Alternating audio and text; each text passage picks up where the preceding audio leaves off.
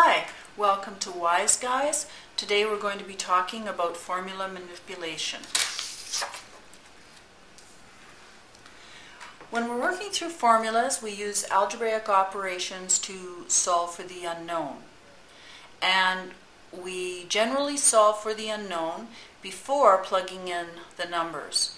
And the reason for that is it just makes calculations simpler. It's much easier to plug in all your numbers after you've manipulated your formula than to try to put the numbers into the formula and solve it. Now here's an example of what I'm talking about. Here we have a word problem. A drag racer accelerates from rest at 5.7 meters per second squared. The final velocity is 37 meters per second. Find the time. So from this word problem, we have to take out the information that we need. Sometimes it's a little hard to figure out what it is, but we do know a few things here. We know that our final velocity is 37 meters per second, so we can write that down. Velocity final equals 37 meters per second. And velocity final is also sometimes called v. So you have to know your formula, pretty much. Here is our formula, v equals VO plus AT. This is our final velocity. So that's one piece of information. The other piece of information we have here, clearly, is that the drag racer accelerates from rest at 5.7 meters per second squared. So our acceleration is 5.7 meters per second squared. So we can write that one down. Acceleration is 5.7 meters per second squared. The other thing that's not so apparent is that the initial velocity is 0. Excuse me. Our initial velocity is 0. We're saying here the drag racer accelerates from rest. So initial velocity, if it's at rest, is 0. So we know then that VO equals 0. Now the last piece of information we're looking for is what are we trying to solve for? And we're trying to find time. So time is our question mark. What are we looking for? So we use this formula. It has all the pieces we need. It has velocity, it has acceleration, and it has initial velocity, plus it has what we're looking for. It has time. So we're going to use this formula to try to figure out this question. So we start with this, and we again are solving for time. We subtract our velocity from this side. And I'm just working through this quite quickly. Don't worry about the formula manipulation because we'll be doing that later. This cancels and we have V minus VO equals AT. And then we divide by acceleration, and we're left with V minus V initial divided by acceleration equals time. And at this point, we just plug in our numbers. We know that our velocity is 37 meters per second. We know that VO is 0. We know our acceleration, 5.7 meters per second squared. We plug in those numbers, and it will give us time. I'm not going to work through the calculation, just showing you here that when you set it up this way, it's much simpler. We just, at this point, plug in our numbers into our calculator, and we'll get our answer for time. So let's work through some of these questions. Here we have delta t, which means change in time, equals t2 minus t1. T2 is usually the second, did I say time? Change in temperature equals temperature, the second temperature minus temperature initial. So if we're trying to solve for our final temperature and we know our change in temperature and our initial temperature, what we would do is we'll start with our formula. And in this point, we're trying to solve for t2, so we need to move the minus t out of the equation. So what we're going to do is add t1 to both sides. And if you're not familiar with solving equations, go back to your videos on solving equations.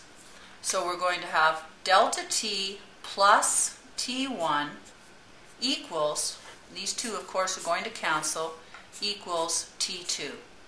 At that point we've solved for t2 and we can plug in the numbers that we have for delta t and t1. Now let's say we're trying to solve, same formula, we're trying to solve for t1. Here you can see that t1 is a negative. I want it to be a positive because I want my equation to look like t1 equals something. I don't want it to be negative t1 equals something. So what I'm going to do is move the t1 or make it a positive. So I'm going to add t1 to the right side. What I do to one side, I have to do to the other, so I'm adding t1 here. So I'm left with delta t plus t1 equals, these two cancel, equals t2. Now it looks like I haven't really done much here because I still haven't solved for t1. It's important to remember that sometimes these calculations take 2 or 3 steps. So again, I'm looking to find t1. I want it to be by itself. Right now it's added to delta t. It's important to remember that in front of delta t there's a positive sign. So I need to move my delta t out. I'm going to subtract delta t from the left side, and I'll subtract delta t from the right side. These two cancel. I'm left with t1 equals t2 minus delta t. And at this point, again, we'll plug in the information for that. Now here we have our formula for voltage, current, and resistance, and we're going to solve for resistance. What's happening between current and resistance is they're being multiplied. So if you remember from the videos on solving equations, when you have multiplication, you divide. So we want R by itself. I'm going to divide by I.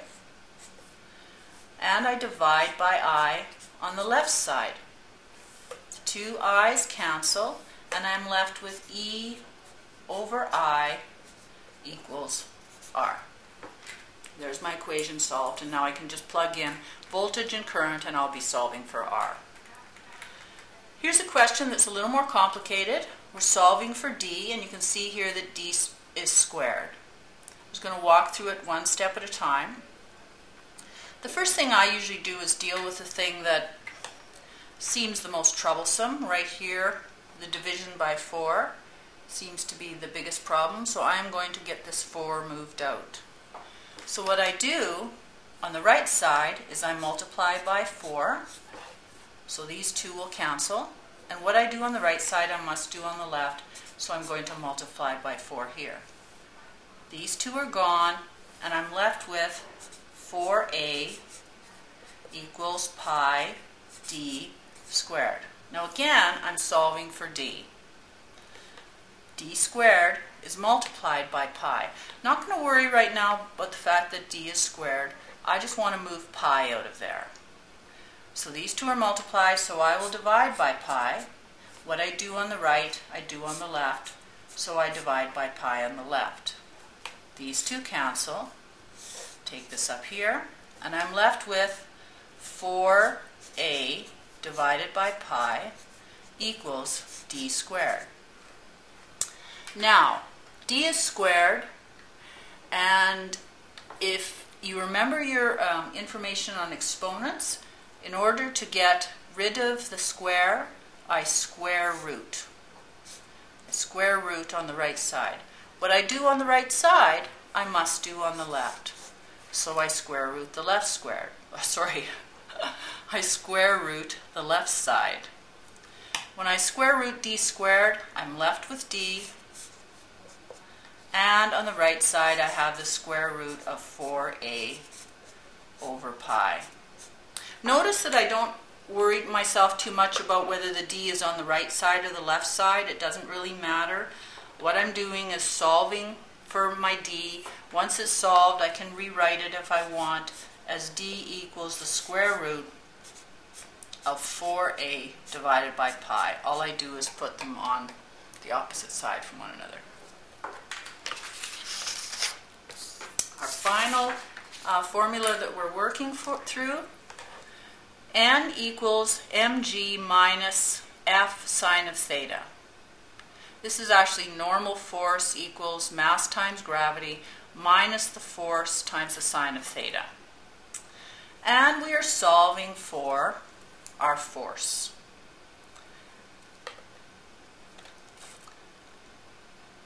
I am going to leave the force on the right-hand side and solve for it that way.